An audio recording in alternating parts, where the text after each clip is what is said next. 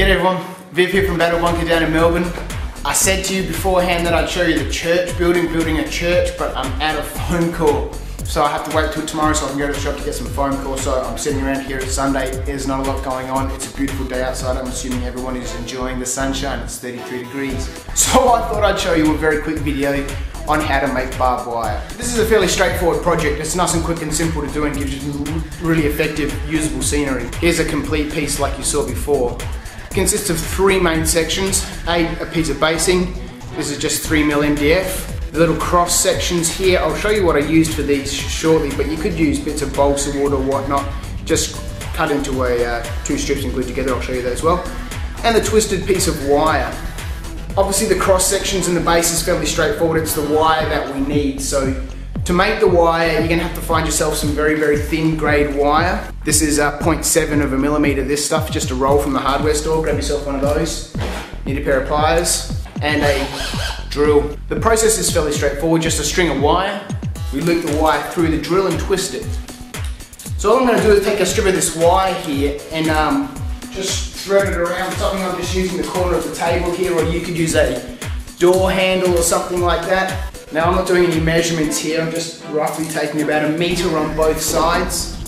There we go, clip the edges off. Now I have 2 little prongs left over.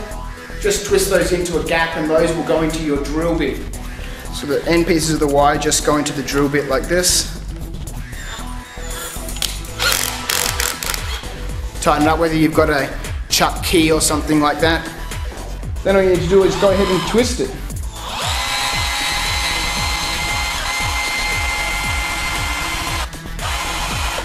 Done. Now the only thing I would have done is done this around a door handle. Loop this off easy because now I've got to snip that there. And there we have it.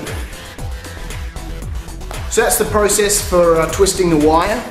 There's a second thing that you can do at this stage if you want, and that's to add the little barbs to it. Obviously this piece of wire here we're going to twist around something to give us the shape. But before we do that, if you want to add nice little barbs to it, and it's just a matter of taking another piece of wire and twisting it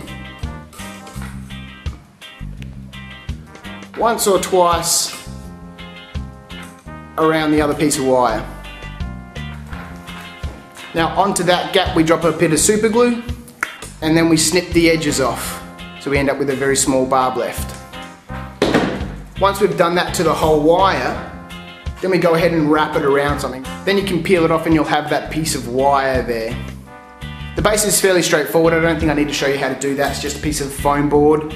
Again, the little cross sections here, these pieces here, just 2 bits of balsa wood cut into strips and glued together. Now I used a semi-rigid foam for that I got from some signage material that a friend of mine dropped off. It's nice and flexible and it moves around a little bit. It's not quite sort of rigid, which helps.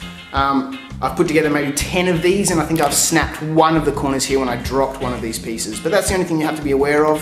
I don't glue mine down just so I can take them out if I ever need to and move them around or whatever. You could glue them if you like, but there you go. Nice, quick, simple barbed wire. Very, very quick to make, very, very cheap, very, very easy, very, very effective. Hope it's been fun. Catch you next time. See ya.